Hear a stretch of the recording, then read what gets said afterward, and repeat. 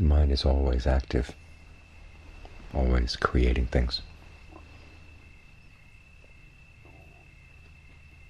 You see this clearly when you start to meditate. You're supposed to stay with the breath, and all of a sudden you find yourself thinking about other things, getting absorbed in other thought worlds. And it doesn't take you too long to realize that you've created those thought worlds and then fallen for them.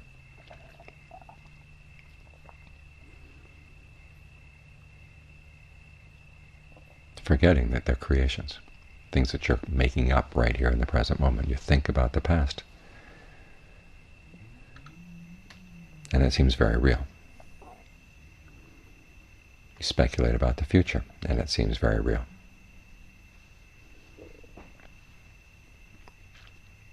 And you can get yourself really intrigued, really upset, totally involved in those thought worlds.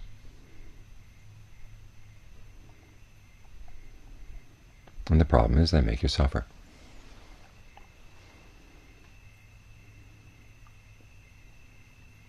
Either because you start imagining things that really are scary, upsetting, or because you imagine things that are really nice and then they start dissolving away.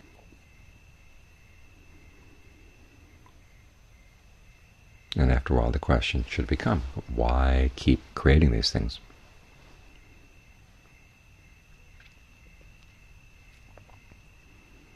And it comes down to the fact the mind is afraid of what would happen if it weren't creating these things.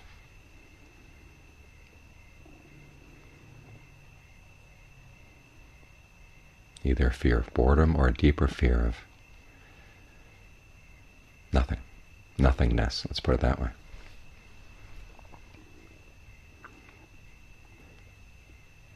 And one of the things we have to do as we meditate is learn how to overcome that fear.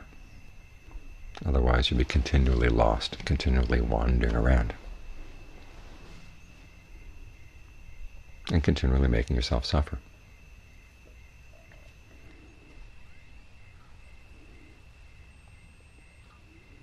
So the first thing the Buddha has you do is create a good place here in the present moment. Right concentration is a creation. It's made out of directed thought and evaluation, which count as sankharas, or fabrications of the mind. It's focused on the breath, which is a bodily fabrication. You're dealing with perceptions and feelings, which are mental fabrications.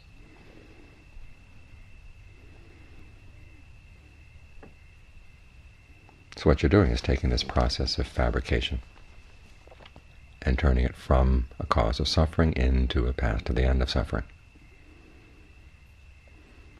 How is that?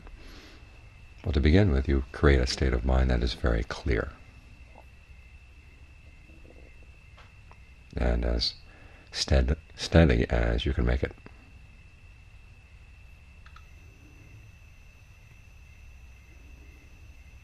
And you find that by staying with the breath, you can create a sense of ease. You can create a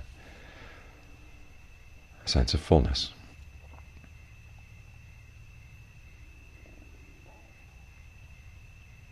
Just by keeping your focus steady, just by adjusting the breath, paying careful attention to what the breath is doing, paying careful attention to what the mind is doing,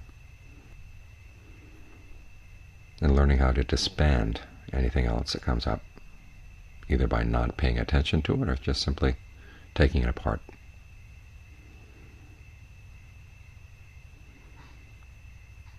One of the advantages of working with the breath till you get a sense of ease throughout the whole body, so that your awareness can spread to the whole body as you begin to see thought formations as they begin to take shape. It's a little stirring right on the border between what seems physical and what seems mental, right there at the breath. And then you begin to see how the mind goes out and clamps a perception on, say, well, this is a thought about this, and this is a thought about that, and then goes riding with it.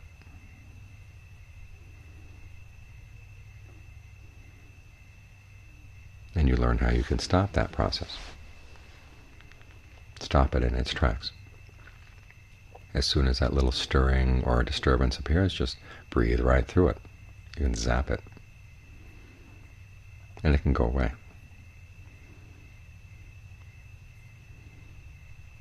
It's like a frog sitting on a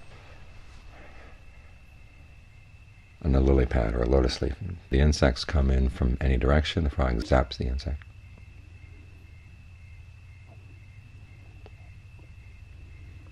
And that way you create an insect-free environment around you.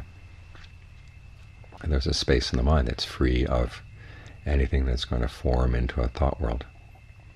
There may be little stirrings, but you catch them in time so that you don't lose your frame of reference.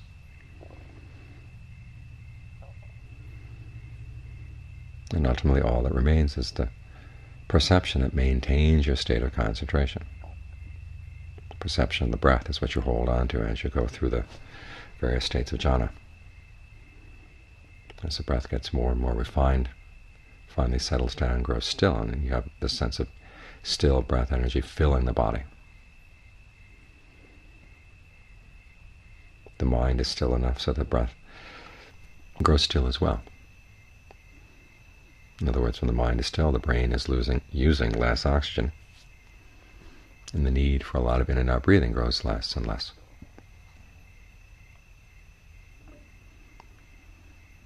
And when the breath stops moving, then your sense of the body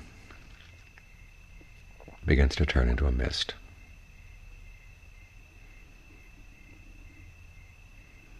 Nothing's moving, so each sensation can stay right where it is, and begin to perceive the body as being like a fog.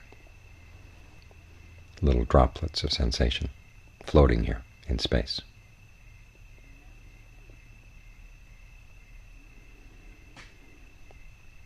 And you realize that when you let go of the perception of form, it really alters how you experience the body sitting right here.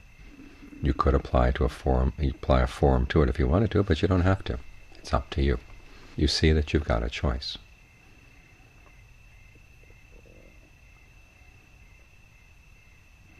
The same holds true for all the different levels of formless meditation.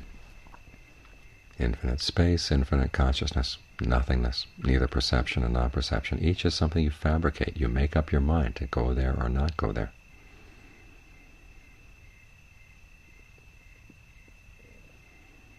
And that's an important insight.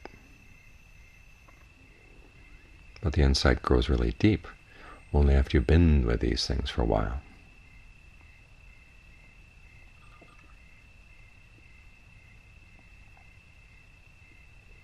When you get very familiar with them,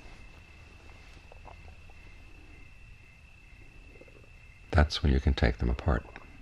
If you take them apart before they're solid, it doesn't have much impact on the mind. But when you've learned how to depend on them, having a sense that you can go to that sense of, say, the still breath, or space, or consciousness, there's a great sense of ease, a sense of being at home. Only then is it effective to take it apart.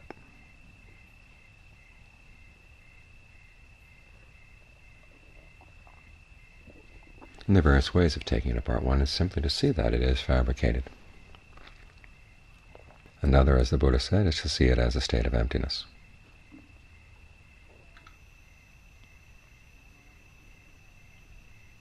And he teaches emptiness in two ways. One is learning how to appreciate each level of concentration for the fact that it is empty, it is void of the disturbances that were present in the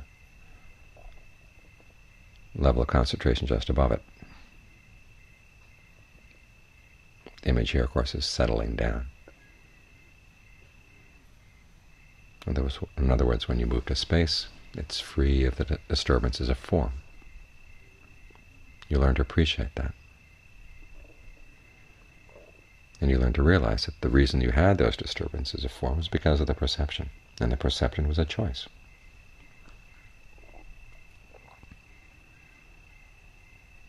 You can choose the way you perceive this field of awareness you have here, the perception you apply to it, and that's going to influence how much you feel a sense of disturbance or a sense of dis-ease, stress. That's an important insight. You experience stress because of a choice you made.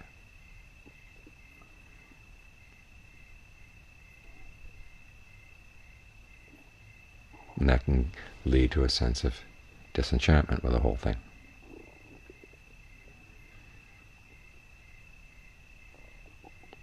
another way of using the teaching on emptiness, is to realize that none of these things are really you or yours. After all, they're a construct.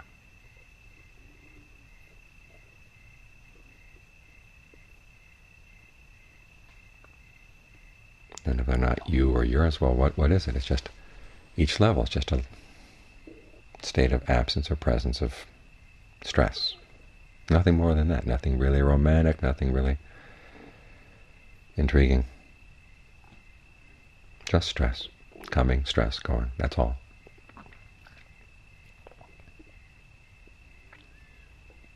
Again, the purpose here is to induce disenchantment, because when you get disenchanted with a thing, then you feel less and less like creating it, continuing it, keeping it going. As the texts say, from disenchantment comes dispassion.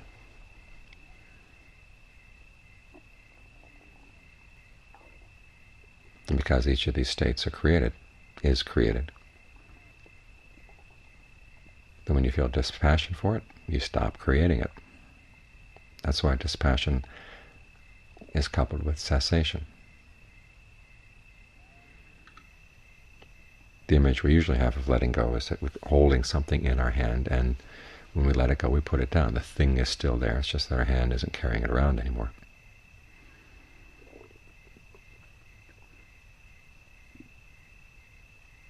But a better image would be of the games you played as a child. When you got involved with them, when you were passionate for your game, the game can continue. The make-believe would continue.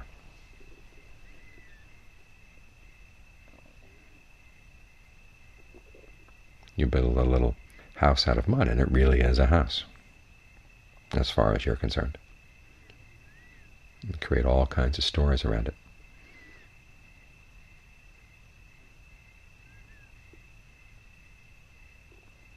Or you can engage in all kinds of make-believe. But as soon as you get disenchanted with it, you stop. And where is the make-believe? It's gone.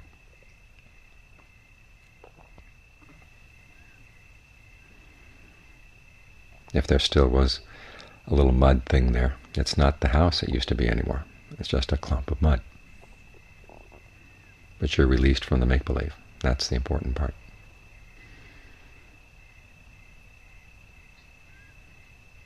As for the stories, they end, and when they end, they're gone.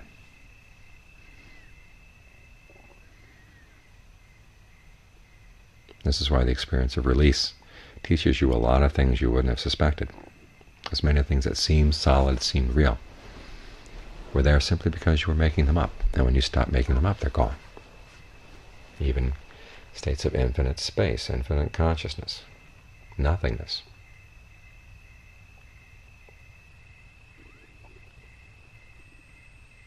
Once you stop doing them, they're gone.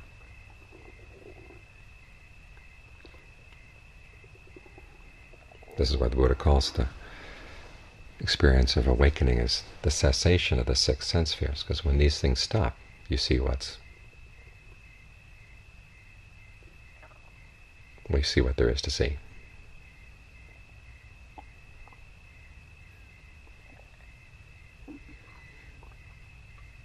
And then when you return to the dimensions of space and time again, it's like that little mud house. It's there, but it's not a house anymore. The make-believe is gone.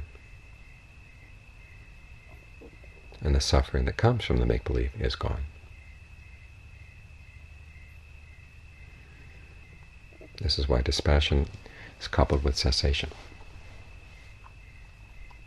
and release. You learn to see what you've been doing, and you learn to stop.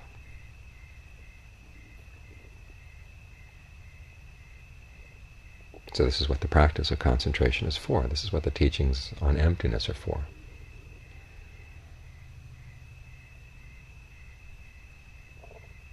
To loosen up a lot of your associations, that the things you perceive, the things you experience are a given,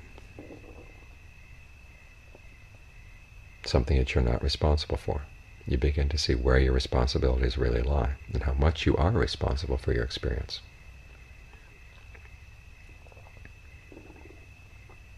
It's because you are responsible for it, that's why you can gain release from it. from all the suffering that you've been creating.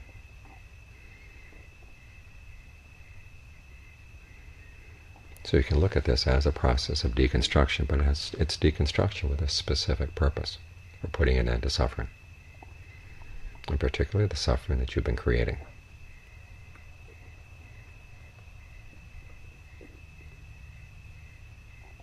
It's deconstruction handled skillfully. It's like a hammer. Some people take the process of deconstruction and it's like a little kid just getting a new hammer. You take it and you just bang everything in sight. Break up everything in sight.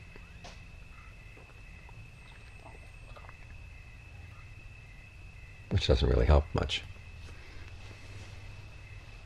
Just deconstruction for the purpose of destruction. But here it's used very precisely for a very specific purpose. When the Buddha started his teaching career, he started with the Four Noble Truths, and he really meant it. This is what he was going to be teaching for 45 years. Boils down to two things: suffering and the end of suffering. All his tools are for that purpose, and when we use them for that purpose, then we're using them properly. And we'll get the benefit for which they're meant.